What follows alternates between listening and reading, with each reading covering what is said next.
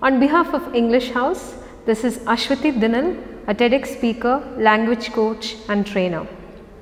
Have you ever wondered why your English is not improving? Now, if you belong to that category, I am going to tell you 4 reasons why your English is not improving. Reason number 1, lack of practice. The only way to learn English is by practicing. A lot of times we want to improve our English, but we are not ready to speak the language. And in that bargain, we tend to lose out on precious time which we can use to start speaking the language. So practice, practice, practice. Whichever venue you get, whichever occasion you get, or make use of some buddies or friends with whom you can speak in English. So the only way that you can master the language is through practice. Reason number 2, lack of patience. We are all living in this era where we want things really fast. We want slimming tablets that will make us thin very fast. We want cosmetic creams that will make us fair in a week. And we want language classes which will make us fluent English speakers in a month. It does not happen like that. Have you seen how babies learn to walk? They crawl, they fall. They sit, they fall. They stand, they fall, and then they start walking. This is almost like that. It takes a lot of time for you to be a fluent speaker.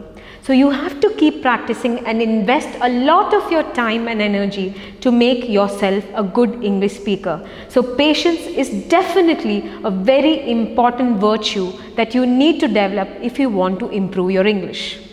Reason number 3, fear of failure. You know, a lot of times when we speak in public, we are quite scared in the first place to speak in public because we think people will make fun of us.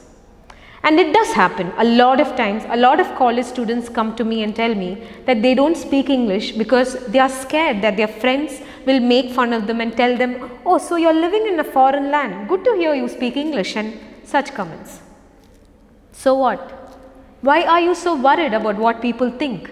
Now, what is the reason, or why do you want to be a good English speaker? Is it for your friends? Is it for people around you? Is it for your society? No, it's for you. So think about the priority, think about why you want to speak good English, and do not be scared of failure. Failure is the only way that you will start learning English. And do not be scared of people who mock you, people who make fun of you, because at the end of the day, when you start speaking good English, you can have the last laugh. Now, reason number 4, prioritizing. In life, if you want to reach a goal, you have to give priorities for a goal. Imagine that you have 2 balloons in your hand.